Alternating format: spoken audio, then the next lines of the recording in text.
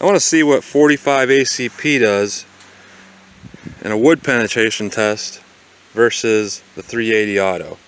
And there's a perfectly reasonable scientific explanation why I'm doing this, and that is because I feel like it. I know they're not comparable to each other, but I just want to see what they'll do for kicks. 45 ACP load I'm using. It's a Winchester PDX1 230 grain. It's rated at well over 400 foot-pounds of energy. The 380 is a 90 grain FTX Critical Defense. It's rated at 200 foot-pounds of energy. It's going to be a little bit less out of a 3.5 inch barrel than what it's rated at. So what you got here is you have bullets. 45 ACP is roughly 2.5 times the weight of the 380, and it's also about 2.5 times as powerful. So should be interesting to see what it does against 2x4s. So here we go. I'm going to hit the 380 ACP on the top, right about here, and then the 45 ACP I'll flip it over and I'll do the same thing. So here's 380 first on wood. See what we get.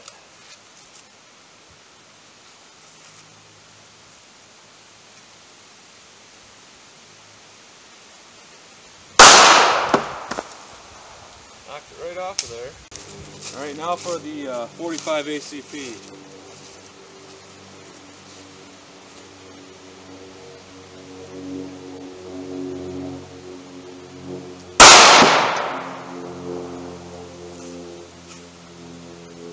A little bit more knockdown.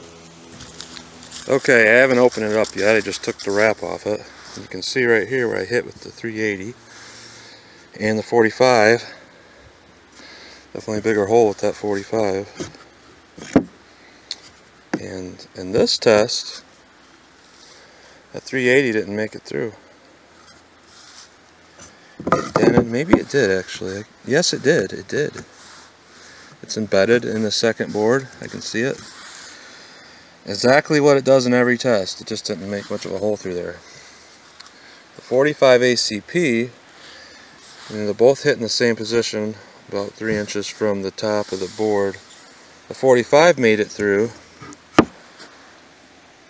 but it split it and embedded. It's roughly the same amount of penetration, which is kind of to be expected because the 380 and the 45 ACP are basically the same thing, but the 380 is shrunk down.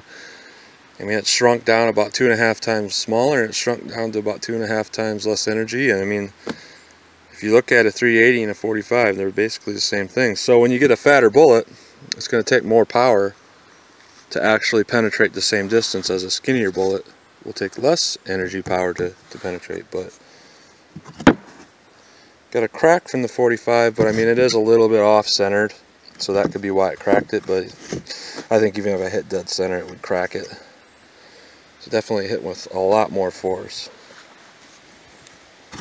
Now, I wonder what will happen if I hit him with some full metal jackets. Alright, now time to run this test with some full metal jacket ammo. When you got the 45, basically what the 380 is a miniature 45. It's pretty much all the same specifications. I mean dimensions in comparison to one another, just one shrunk down. So full metal jacket versus 2x4s, and see what we get. Like with the hollow points, I'm going to run the full metal jackets 380 first and then the 45 ACP and see what we get.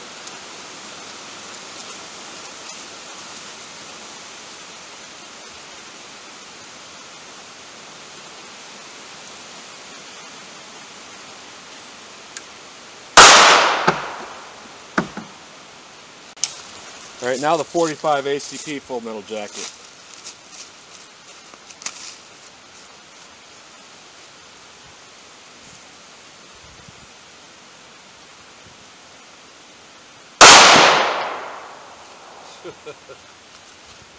Wow.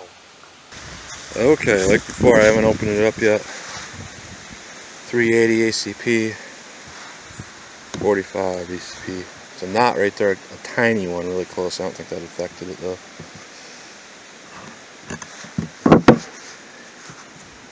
It's on board 2. You probably can't see it, but I can barely see it. It's about halfway into board 2. So it's a little bit deeper than that hollow point, but not by a whole lot. 45. Right through it, cracked the board. It's board 2. Wow. Right through board 2. Here we are. Flush with board 3. And it cracked it.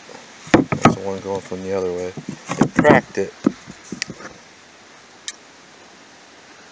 So that's through a lot of wood there. Clean through 2. About a third of the way into the third one, where the nose would rest. That is pretty impressive. So I got to give this one to the 45.